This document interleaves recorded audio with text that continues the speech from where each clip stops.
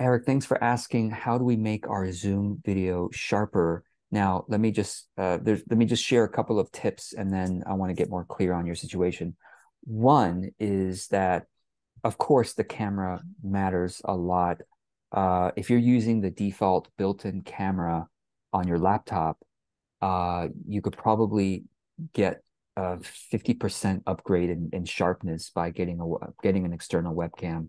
Um, Before the pandemic, I should say, once the pandemic started, the webcam companies like doubled their price. It's really, I don't know if it's price gouging or if it's just supply demand, maybe a little bit of both. But yeah, now a webcam. I don't know what it is these days. Maybe the post. It's been 3 years since the pandemic, so hopefully the prices come down. But you might need to spend $100 to $200, maybe 300 on a webcam. But I would basically go with I would go to Amazon, search, Mac webcam or PC webcam for Zoom or whatever.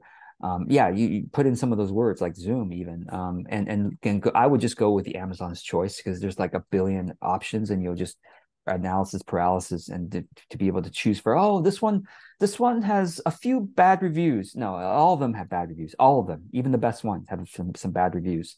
You can't help it. So you just go with Amazon's choice, whatever the popular one is, should be just fine. Ones with thousands of reviews and it's at least 4 stars, maybe 4.5 stars, just fine. Just don't worry about the 1 or 2 star reviews. It's going to drive us nuts if you do that. So number one, webcam. Number two, internet speed does matter. Well, okay, actually, number two, I would say is this. Make sure you're recording the Zoom call on your record locally rather than record to the cloud. I think that does make a difference. Now, those of you who might be a bit more sophisticated about this, please let me know, comment below. Do you see a difference when you record locally to your computer versus recording to the cloud? Because Zoom gives us those two options. So I always record locally with the logic that even if my internet during the video is a little unstable or a little bit less bandwidth, it doesn't matter because I'm recording the local. Yeah, but I'm recording my video before they transmit it over the internet. You see what I mean? So record number two, record locally. Number three, well, actually, number three is kind of a silly, but not really silly. Make sure you wipe your webcam, because a lot of people just forget. Like sometimes they like mess with their webcam and don't realize they're putting a bunch of fingerprints on it or oil or whatever.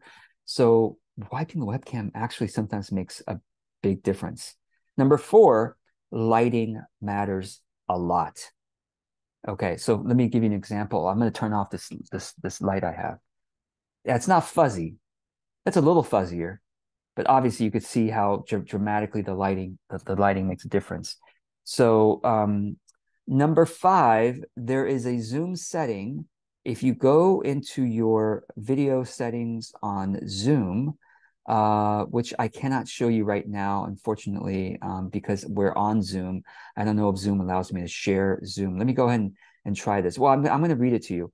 Basically, before you start recording, look below where it says stop video. Next to stop video, there's a little arrow. Click on that, and then go to video settings, and basically check the box that says HD. So maybe that's it, right? Like a lot of people aren't even recording in HD. Okay, it's like, whoa, really? That's an option? Yes, that's an option. So check the HD box, and the under my video there are two check boxes. One says touch up my appearance. Now I'm vain, so I do that. But let me tell me if it gets sharper or not. It's definitely got sharper. You see more wrinkles now, right? Sorry, you didn't know I was. I actually look pretty good for 94 years old, so it's not bad. But now I look only 78 years old. Much better, right? Okay. And then adjust for low light is the other setting. I'm going to go ahead and check that and see what happens. It's brighter, but I don't know. Does it look better? I don't know. You could tell me. So I'm off adjust low light, on adjust for low light, off. Okay, whatever. It's slight difference. And then what other settings? I'm going to go to advanced and oh, optimize the quality of the video I send with denoise. Okay, that's checked, I think by default. I'm going to uncheck that. That's under video settings, and then under advanced, optimize quality of the video I send with denoise, Denoise. Let me uncheck this. Okay, I don't see any difference locally. Maybe you see a difference. I don't see a difference locally. I'm going to check that back because I think it has to do with the video that's transmitted to the other side, to my participants, not when I'm recording locally, like I'm doing right now. And then use hardware acceleration for receiving video, use hardware acceleration for sending video. Again, those are internet issues and not the local recording. So that's it. I think those are all the settings. Again, if those of you who have more experience with with Zoom settings and video stuff, please go ahead and chat below and give us your your suggestions as well. Okay, one more thing I'll say is that once you get a webcam, or doesn't matter whether you get a webcam or not, there are webcam softwares on your computer. So on the Mac, I used to use them actually. For whatever reason, it started messing because I'm so impatient with software that I downloaded webcam softwares. I messed with it too much, and it started making my image not as good. But if you're patient enough to download webcam software, which even works even with not having a webcam, external webcam, even just on the default webcam that comes with your computer, the webcam software can adjust that stuff. So the webcam software can adjust sharpness, brightness, contrast, a bunch of other technical things that I don't know, something called like whiteness or whatever. It's nothing racial. But so try the webcam softwares. There's probably a couple of them for whatever computer you're using. And obviously pick the one that's well rated in the App Store, and then mess around with it. If it's messing around with it too much, you might want to uninstall it and try to set it back to default or something like that. But I decided to uninstall it because I was too impatient and I messed it up too much. So what you're seeing right now is, I think it's the default, whatever the default webcam setting that comes with Mac. So anyway, I hope that helps. Looking forward to seeing any other comments below for how to increase video sharpness. Oh, one more thing. Sorry. Your computer's processing speed probably does make a difference as well. So most computers if you bought it within the last 7 years, it's probably just fine. But if it's more than 7 years old, you could probably do better with the processor now. Okay, and then the last thing I'll say is, we're just talking about Zoom videos, right? So when you upload the Zoom video to different platforms, they will automatically compress. So YouTube automatically compresses your video. Now, if you get a 4K webcam, which I don't have, and again, I'm not tech savvy enough to know this. I'm not video tech savvy enough to know this stuff. Please, folks who know, comment below. If you get a 4K webcam, I'm not sure if you need to set up something in the Mac settings or something else to like record 4K. You might need to.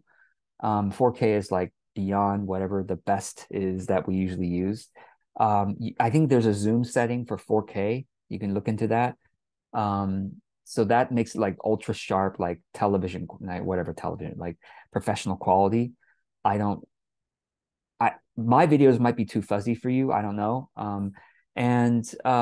Lastly, when you upload it to YouTube, it automatically compresses, lowers the quality of the video. For the typical viewer, most viewers don't realize they can change the quality of YouTube videos. Maybe you don't even realize that. So let me just go to YouTube right now and show you. Let me go ahead and go back to my computer. And when you go to YouTube and you watch any video, you can change the quality of it. Same thing on Facebook. When you watch a Facebook video, you can change the quality of it. And most viewers don't know that. So I don't know, you can educate your viewer on that, and they probably will be grateful. You make a video on YouTube channel. Hey, did you know that you can change the quality of my videos? And they'll be like, oh, I didn't know that. And then they'll thank you for it. But so let me go and show you both platforms here. Okay, so I'm going to go ahead and show you a couple things here on my screen. Okay, so this is a YouTube video. Just randomly open one. And then here on the bottom right, you can click on settings. This is for every YouTube video. And you can change the quality. And auto right now says says 1080. So I'm actually already watching the highest quality. I think maybe I changed that somewhere in my YouTube. Maybe once you change it, it changes for the other ones. I'm not sure. So folks who know this video tech stuff, please comment below. I could change it to a lower quality if I want to, but right now I'm already on it. Look, it says 1080, right? 1080p, which is the highest quality that's available for this video. If this person had recorded or had uploaded a 4K video, I should be able to change it to 4K, but that's not the case right now. You could search 4K video, right? 4K video, and hopefully whatever we're watching here, let's say this one, 4K video, right? So let's take a look at this. Wow, look how sharp that is. That's incredible, isn't it? Right? So this is the difference between 1080 and 4K. This is like I'm there, right?